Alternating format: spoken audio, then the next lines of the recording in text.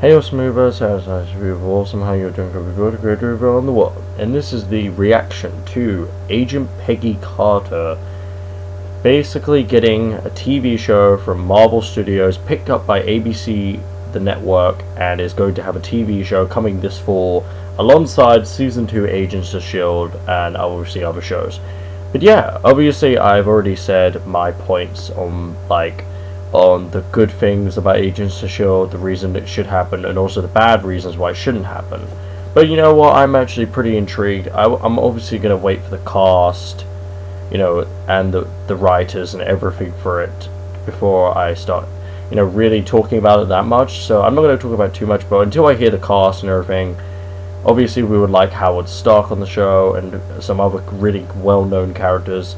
And hopefully we get a really good show. So really pretty intrigued by this TV show. And yeah, so leave a like and comment for your opinions, subscribe for more videos, and Marvel comic book fans, subscribe to this channel for more videos. I do movies and reviews all the time of Marvel stuff. And yeah, it's gonna be pretty exciting to see Agent Peggy Carter, Agents of S.H.I.E.L.D., and also the Netflix shows along with the movies all connected to each other, all happening at the same time. So can't wait for this to happen. So 2014 2015, very excited. So bye guys, later, remember, you're awesome.